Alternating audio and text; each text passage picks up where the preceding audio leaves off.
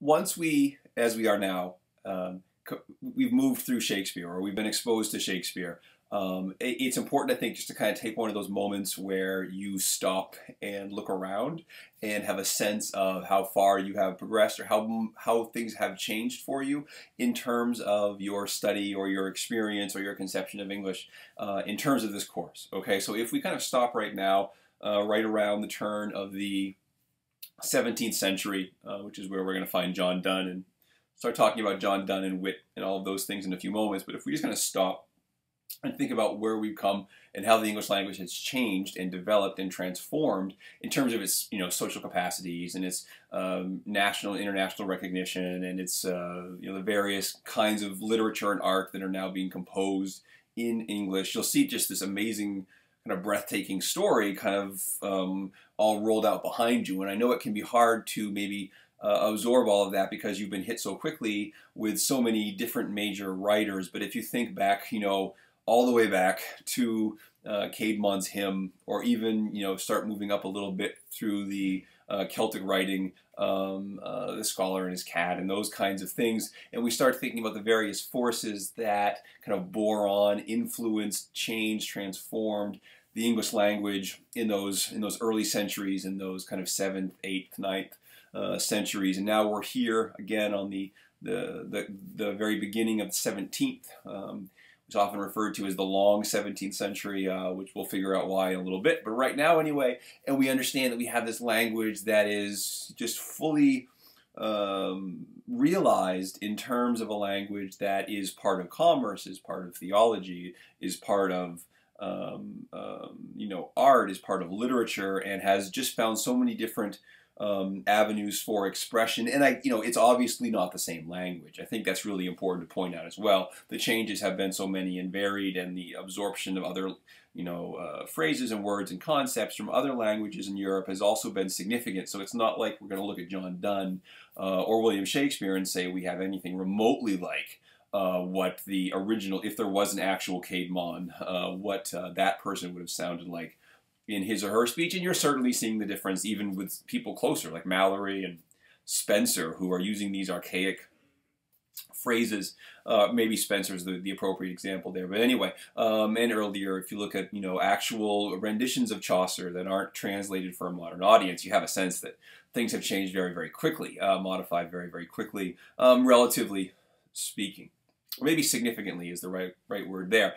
Anyway, so today we're here with John Donne, and so we're in a brand new landscape, and things are going to look different on this side of the mountain. Okay, we've kind of come up to the Shakespeare Peak, and now we're on another mountain, or in another mountain range, and there's some different things for us to start to consider and think about, and frankly, things we really didn't have much of an opportunity to think about beforehand. Not that these aspects of English didn't exist, but we just didn't have them realized in the same way, or we haven't maybe recognized them as being as profound as they are in the writing of someone like John Donne. Now, there's many ways, as you can tell from the Norton description of Donne's life and Donne's interests and the many different kinds of writing he produced over the course of his life, to come at this individual, and it would be as ridiculous and reductive to do that to try to talk about him broadly as it would be to try to talk about Shakespeare broadly, or Spenser broadly, or virtually any other writer we've read this semester broadly. But I think one of the things we really can have some fun with Donne is this concept of wit, this concept of being clever, this concept of saying, clever things in an amusing way. Because we haven't encountered a great deal of wit, I would say, so far. There's certainly some in the sonnets, okay? There's various descriptions of lovers and interactions, and there's some really surprising phrases there. But we haven't, if you look back at Spenser, and I say, is Spenser witty? You'd probably say maybe. He's certainly very clever, and he's very imaginative, but is the cleverness itself, amusing, or is he rendering things in amusing ways? And I think there are certainly very fun kind of, reversals of fortune, and interesting personalities that emerge, and surprising monsters and things like that. But you'd be really hard pressed, I think, to look at the first, or the first several portions of that document that we read and said, you know, Spencer was a real wit, and he would never have aspired to be. I don't think. We know that, and I'm a little bit of an aside here, but Spencer, you know, is definitely writing primarily was writing in the Romantic tradition, but he's also writing, as the Norton is suggesting to us, you know, in the shadow of Virgil and some of the Roman writers who don't have wit as a key feature of their poetry. But in Donne and in a number of these other people we're going to be looking at, Johnson, and I wait till you get to Andrew Marvell, To His Coy Mistress, and is probably one of the wittiest poems I've ever read. I think you'll enjoy it. It's a really standout moment. You'll see when we get there. But anyway, right now with Donne, and I have in mind right now The Flea, we have this really different, interesting kind of voice emerging. And so when you read The Flea, which is the very first poem that's available to you from Donne's Songs and Sonnets, you have this moment where you have this male, presumably male speaker. That is an assumption on my part, but traditionally this is read as a male speaker, trying to convince a woman essentially to sleep with him. Okay, to use a euphemism, I guess that Donne would also be fine, appropriate. But we have this example of a flea, and one man's trying to convince a woman to have sex with him, and his argument is, you know, there's nothing sinful about our blood being mingled in this flea, so if that's the case, that bites me and then bites you, and our blood becomes mingled in the flea, so if that's the case, then how can there be anything wrong with us having sex with each other?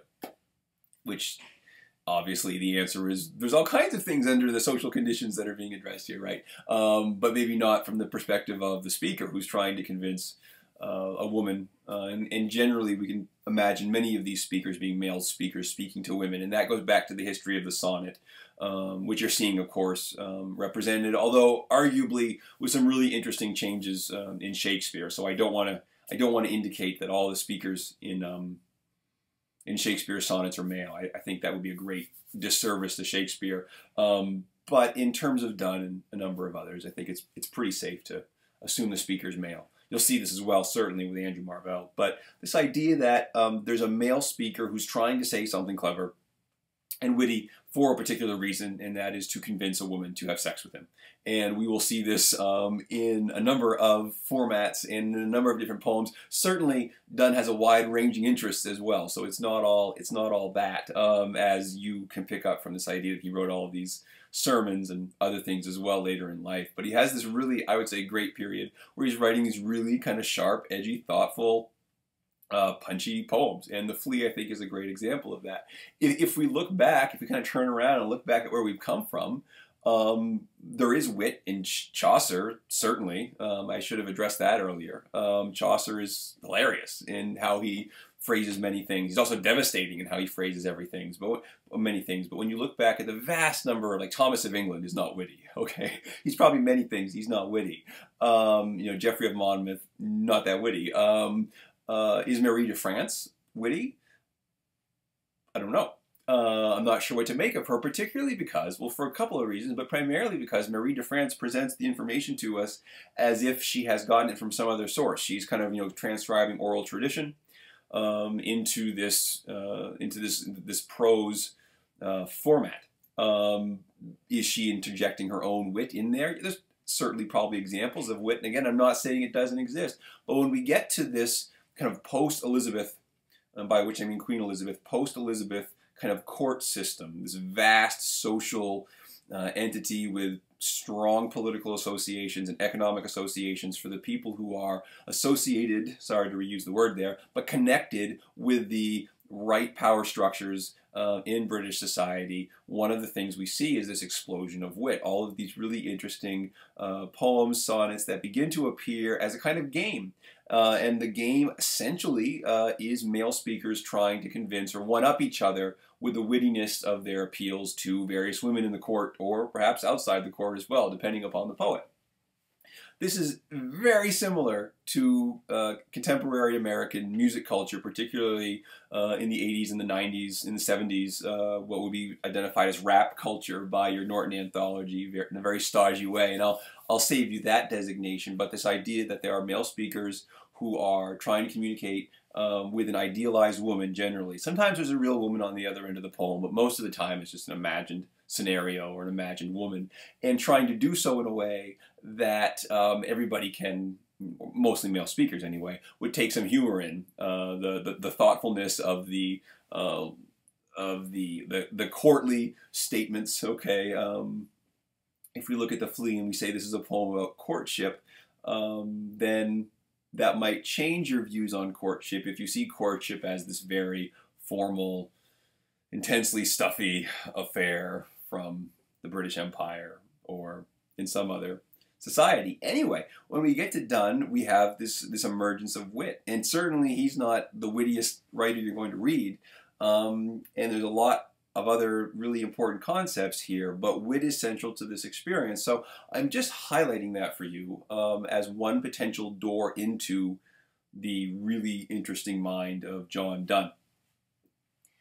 I think also at the same time, I need to be really careful not to indicate or to convey to you the idea that we somehow have witty people because we have a stable social structure for these people, and it's only after we get through all of the the wars and the conflict and the centuries of struggle that we arrive kind of graciously at this stage of wit. I think that would really undersell what wit is and how primary wit is to the human experience. Just because we're seeing it in poems now doesn't mean that you don't have thinkers, people, citizens, kings, peasants, poets, songwriters before who are, perhaps just as witty, perhaps just as funny. We just don't have the same kind of record of, the same kind of documentation that very luckily we have with John Donne. And in John Donne, again, we have this fantastically prolific writer who lives an incredibly interesting life in terms of all the major political changes that are going on in England over the course of his life. So we have literally somebody who starts out as a Roman Catholic from a Roman Catholic family, going through all the social, marginalization and alienation that comes with that when you're living through and post the Elizabethan period and into James's reign, obviously as well, and then later in life converts to the Church of James and others, the Church of James, what we'll call it right now, and then lives out the rest of his life, following the dictates of that organization to survive. To have money, to have opportunity, to be able to make the kind of life that he would like to have, but he obviously can't have the one that he wants. And this, I think, is really important as well, because wit, I think, emerges not because people are fat and happy and safe in society. Wit emerges from struggle. Cleverness emerges from struggle. And this is a literary theme that is as old as the Odyssey, if you know the Odyssey. Sometimes I like to talk about the Iliad and the Odyssey, and I've referenced them generally in this course, but if you go back and read the Odyssey, which I'd strongly, strongly, strongly recommend every English major do, you'll encounter the character of Odysseus. And Odysseus is Odysseus because he is clever, because he is wily, because he is wise. And why is he all these things? Because he's continually put in these really challenging, dangerous situations that there doesn't seem to be any way out of except through wit, except through the clever, resourceful thought, statement, action that puts him ahead of his peers. So in Donne, we have a true wit. We have an interesting wit, but it's not all we have, again. So I'm repeating some of these basic points here, and I think it's interesting because one of the ways Shakespeare is interesting, going back to Shakespeare for a second, is that Shakespeare, and again, I don't want to make him sound supernatural or anything, but Shakespeare, we read him one way when we read him because of where we are and what we're interested in and what we've been focused on. So when you read him first in this course, I'm sure you brought to that reading all of the themes and concepts that we have been, discussing, developing, working with here over the past several weeks together. Shakespeare you can also do this trick with, which is that you can, now that you've read Donne and you've thought a little bit more about wit, if you go back and look at his sonnets, you'll find some really interesting witty phrases, witty sayings, witty observations that maybe passed you by the first time or might simply have struck you as confusing or nonsensical, or I don't quite understand what he's doing here. He's trying to present some old set images. He's trying to take some old, worn-out metaphors and present them in a new way that's interesting, exciting, perhaps upsetting, as the Flea could certainly be to you. So I would just want to kind of have you think about John Donne in that context. He's a good writer to know because he writes so broadly. He lives so intensely, and he gives us so many wonderful images, observations, and assertions that say a lot of great things, but I think what they really show us is that we are in a brand new landscape at this point in the course in terms of our basic conception of what the English language is. Okay, so I want to talk about that, and it's going to help set us up for where we're going in the future. I also want to take some time today, though, to come back to this issue I wanted to address in the Shakespeare video, but couldn't because I was running out of wind, literally, and I want to talk a little bit about a separate issue, but a significant issue, okay? And the separate but significant issue relates to Shakespeare. And it relates to Shakespeare's status in contemporary American culture, many contemporary cultures, but I think American contemporary culture is one of the places where it's most problematic. One of the great challenges with Shakespeare in the contemporary world, if you're a contemporary reader, is that for so many people, there's a real travesty that's perpetuated against them, usually unintentionally, but nevertheless it has devastating effects in terms of Shakespeare. Okay, and I want to just kind of draw your attention to this. So what happens very frequently to American students is that they are presented with Shakespeare as if he is somehow the pinnacle and all possibility of culture and, you know, high class status and insight, and, you know, cultured people know Shakespeare, people who aren't cultured do not know Shakespeare. And so we try to edify everybody by giving them some exposure to Shakespeare, and if they fail in that endeavor, then there's something wrong with them. And that's the worst possible thing you can do to a student, or one of the most disgusting misuses of Shakespeare that you could possibly do to a student is to say something like, memorize this, and if they fail to memorize it, you know, you mark them down. Or if you say, what is this sonnet about, and they don't know, you just rip them apart. It's a useless thing to do, and it undermines Shakespeare because, and here's the kicker, the whole reason why Shakespeare is good to know is because Shakespeare is, well, not the whole reason, but a significant reason why you want to know Shakespeare is because in Shakespeare we can see, okay, we can hear the notes of the development of English. Not the entire story, but we can certainly hear the notes, the major developments, the major changes, the differences in focus that have come up across the centuries, the different social concerns, the different political realities that have been so significant to the people who have kind of carried the English language as it has developed and changed and transformed and modified over time. We can hear a lot of those echoes. And that's the key concept. Echoes in Shakespeare. All of which is to say, if you come to Shakespeare and you have no context for the language, it's hollow. It's frustrating. You're confounded by it. Everyone tells you that this is a great thing, and you can't figure it out, and so you think, well, I'm stupid, or Shakespeare's worthless, both of which are almost certainly not true.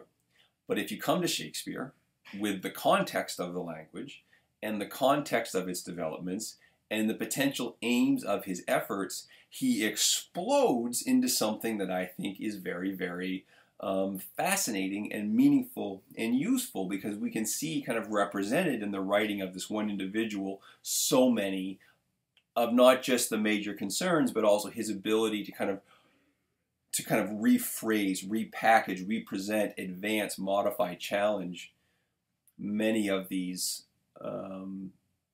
fundamental concepts that have been significant to the development of the English language. And in that scenario, he's the exact opposite of someone or something that's hollow. He's this wonderful record, this wonderful statement of what has been possible with English, and in some sense, what could be possible with English. And one of these things is wit, which is part of what's going on in his writing. But then we have these writers like Donne and Johnson and Marvell later, certainly, who start to kind of tease out these strains and start to be inspired by what they read and start to carry these concerns in new and very different directions. So Shakespeare's not a be-all and an end-all. He's a statement of relevance for the English language, and that's a good place to begin with him. But the worst place to begin with him is to begin with him. You need to have the context for why he's interesting before you encounter him, or else you're just, bowing down to someone else who tells you, well, this writer's great, so you should think that he's great. You don't need to think that he's great. You don't need to think that any of these writers are great, but you need to try to understand what they're doing. And once that starts to happen, I would argue it's really difficult to think they're not great. You know, if you don't have that context, which you now have, if you've been doing the work in this course, hopefully they're coming across to you in these new and interesting and more fascinating ways than they otherwise would. So a lot there on John Donne, a few moments there on Shakespeare that I couldn't shoehorn into my earlier lecture, but now I've said them, so I feel like I'm square with the universe and with you. So I hope you have enjoyed the reading with Donne, and looking forward to seeing what you produce. Have a great day.